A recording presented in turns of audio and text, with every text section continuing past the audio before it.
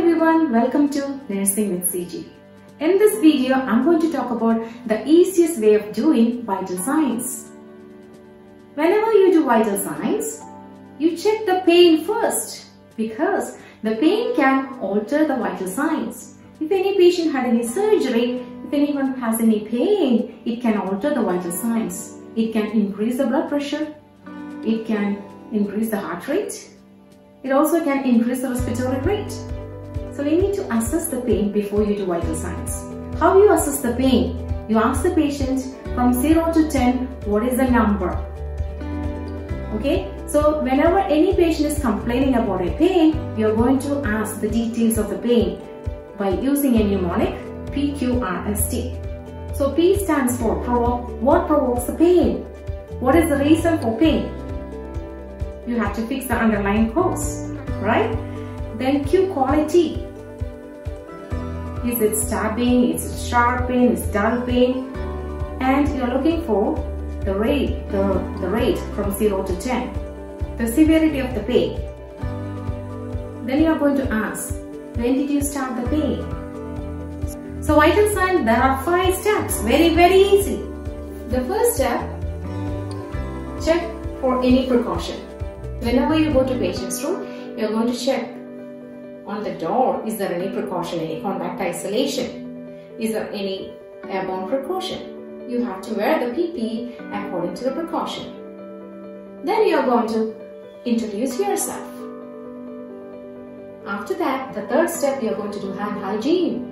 Then you're going to identify the patient with 2 universally accepted ID identifications, your patient's name and the date of birth, and also you can ask about allergy. Then the 5th step, you are going to perform the assessment. There are 5 steps to check the vital sign. The first thing, you are going to check the temperature. You use the thermometer and you are looking for temperature 98.6 degree, that is normal for adult oral temperature, and 100.4 or greater than 100.4 is considered as abnormal oral temperature.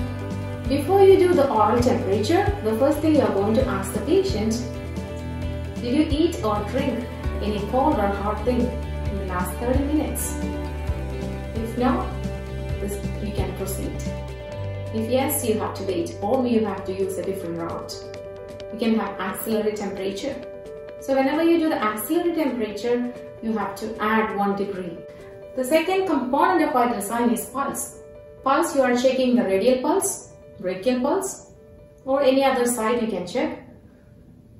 You check normally radial pulse for complete 1 minute, and we expect between 60 and 100 beats per minute. If less than 60 means bradycardia, if greater than 100 is considered as tachycardia. We want in between 60 to 100 beats per minute. +2 is considered as normal. 0 is the absence of pulse.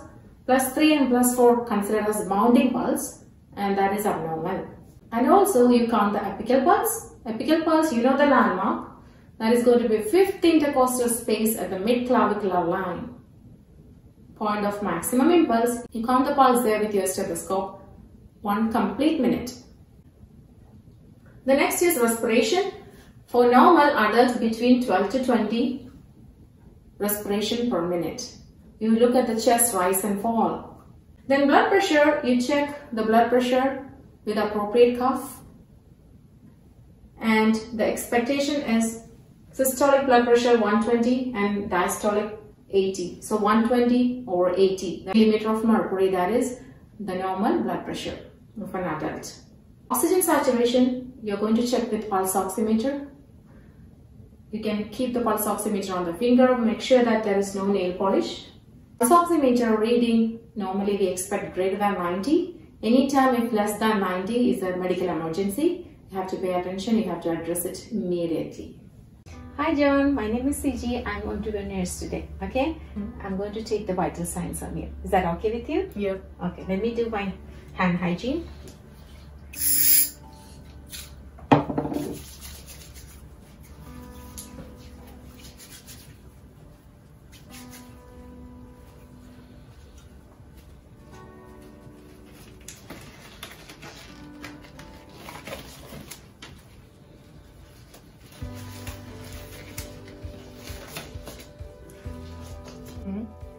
Have you had anything by mouth for the last 30 minutes?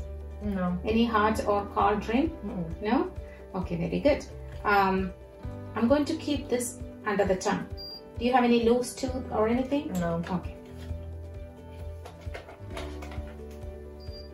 Okay, hold it for 30 seconds.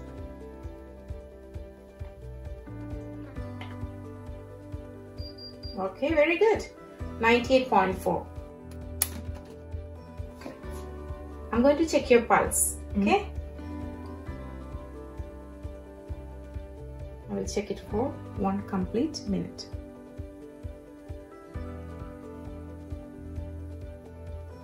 Now I'm going to take the blood pressure. Use the right cuff for the right patient. And when you apply the cuff, make sure that that arrow here pointing out parallel to the brachial artery, 2 inches above the brachial artery. Keep the cuff and make it tight.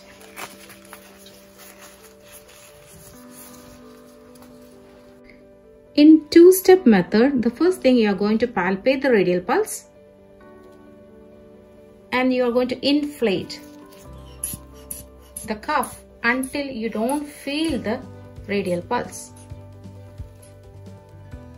So by 130, I didn't feel the pulse. Then I'm going to add 30 to that. So 130 plus 30 is going to be 160. In the second step, you are going to feel the brachial pulse first. And you keep the diaphragm of the stethoscope over the pulse. By using your dominant hand, inflate the cuff up to 160. Slowly release it.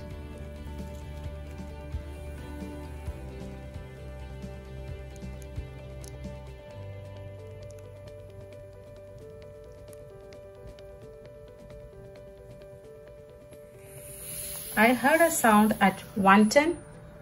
It started at 110 and it disappeared at 70. So his blood pressure is 110/70. Before you apply the pulse oximeter, make sure that there is no nail polish or fake nails. You apply the pulse oximeter over the nail bud and you check the pulse oximeter reading. Above 90 is fine. If less than 90 is a medical emergency, please notify. That's all about checking vital signs. Stay tuned for the next video and please don't forget to subscribe. Thank you so much for watching. Bye everyone.